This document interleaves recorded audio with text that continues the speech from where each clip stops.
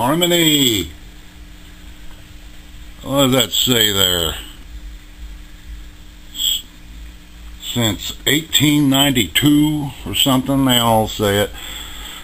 I got another one of those Harmony H80T. The T stands for that, the Trimbo, aka whammy bar. Of course, it didn't look like this. Where is it?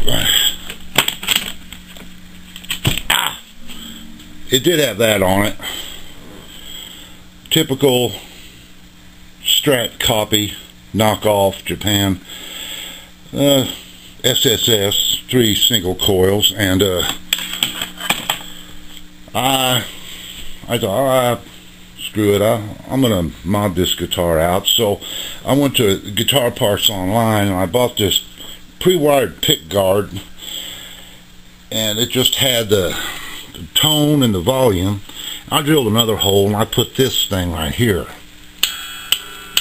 this push-pull pot, and as a pick guard, it was a $32.95 with the 2 pickups in it and wired up. And that other pot I put on there, it's called the Arco BCU band controller. It's a little mod, and I'll whack on a few chords here and you can see the difference it makes. It's one of the things that's in Dave Gilmour's custom wired guitar. Plus he does it in concert with another treble bass thing.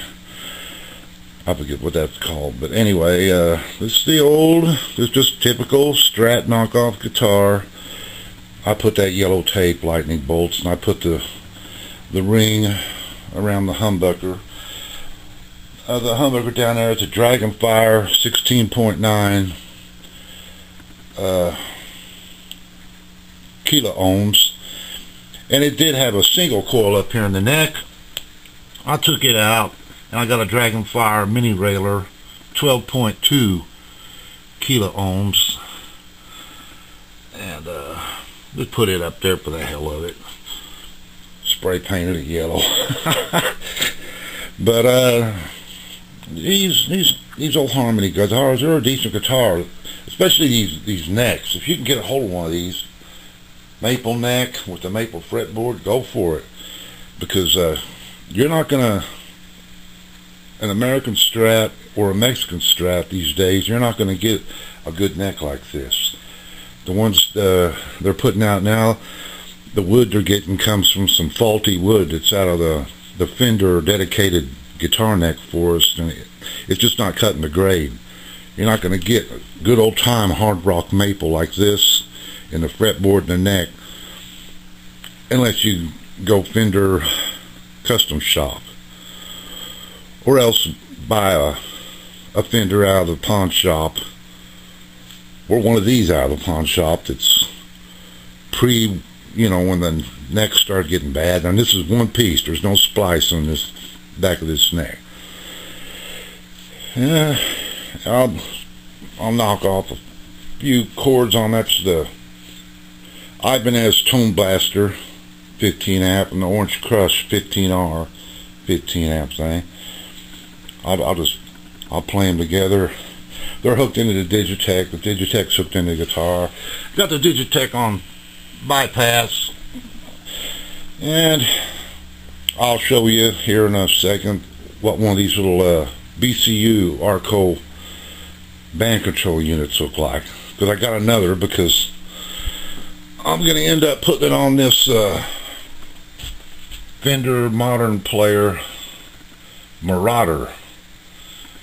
I'm turned on to this band control unit thing now. You'll see why. It really does some neat things without a foot pedal, and I'm playing straight amps, and the Digitech's on bypass. Okay.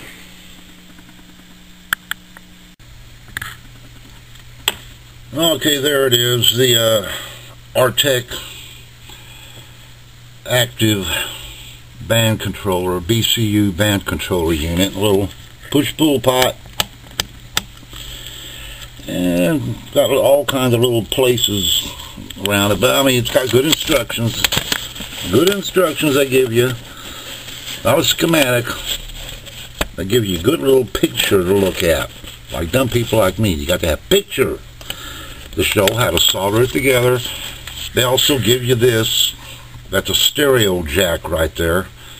You got to have a stereo jack, and this, it wires in for the 9-volt battery. Yeah, there is a 9-volt battery.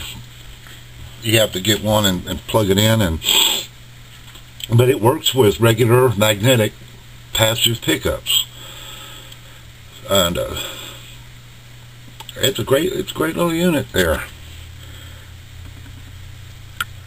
Artec BCU band controller unit.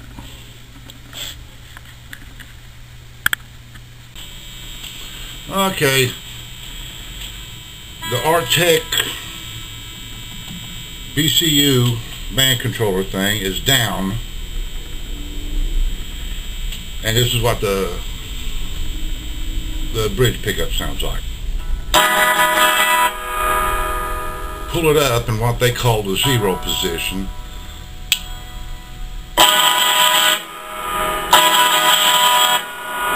Back down.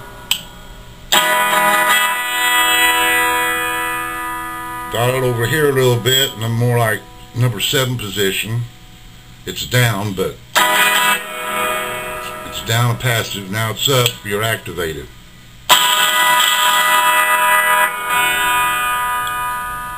A little more, it's up. Now it's down.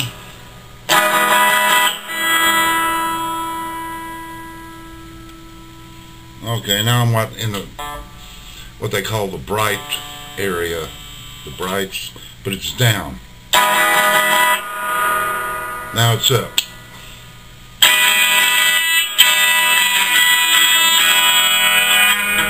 Down. Typical humbucker sound when it's down. Pull up. More bright. You think I had a Telecaster all of a sudden. Now middle. It's on passive, it's down. Up in that bright zone. Still up, I'm dialing it towards the more crunchy area.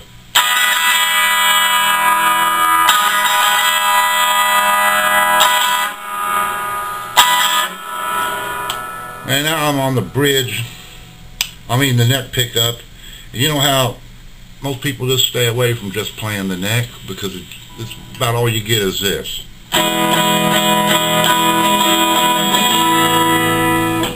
But with this thing, I've got it like at about number 9 in the bright area. Pull it up.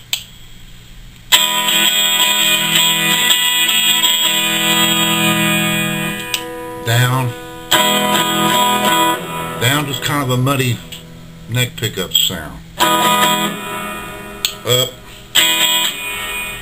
Get about number 5 area. Down.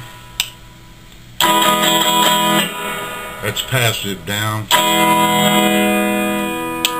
Up, I'm about number 7.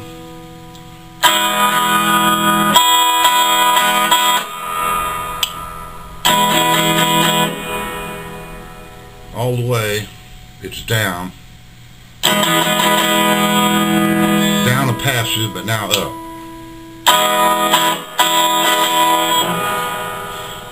So you see, you get a little different tones. You're not hitting no foot pedal. And what I think where this thing really shines is on the neck pickup. I'm getting a little weird buzzing sounds because I've got a fluorescent light here. It's close to this electronic unit. I've got its battery taped back behind here.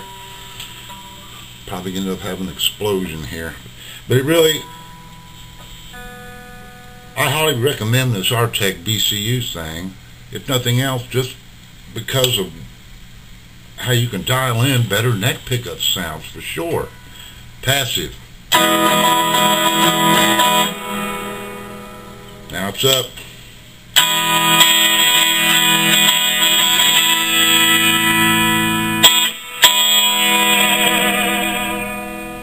okay, I highly recommend it.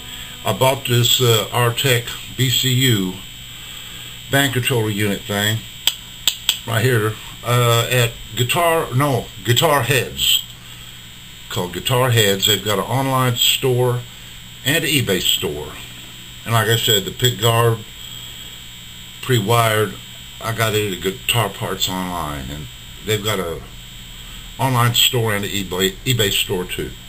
Pretty good value for your money. I mean, $34.95 for this pick guard, wired up with 2 pickups. Like I said, I took this one out and bought this, and this is $17.95 pickup right here. Another Dragonfire, 12.2 ohm. But $17.95 for the Arco unit. $32.95 for the pick guard. I mean, you got you a nice little mod going here. You no longer have just one of those regular crappy little SSS single coil things. This is a HH, you know, knockoff Strat looking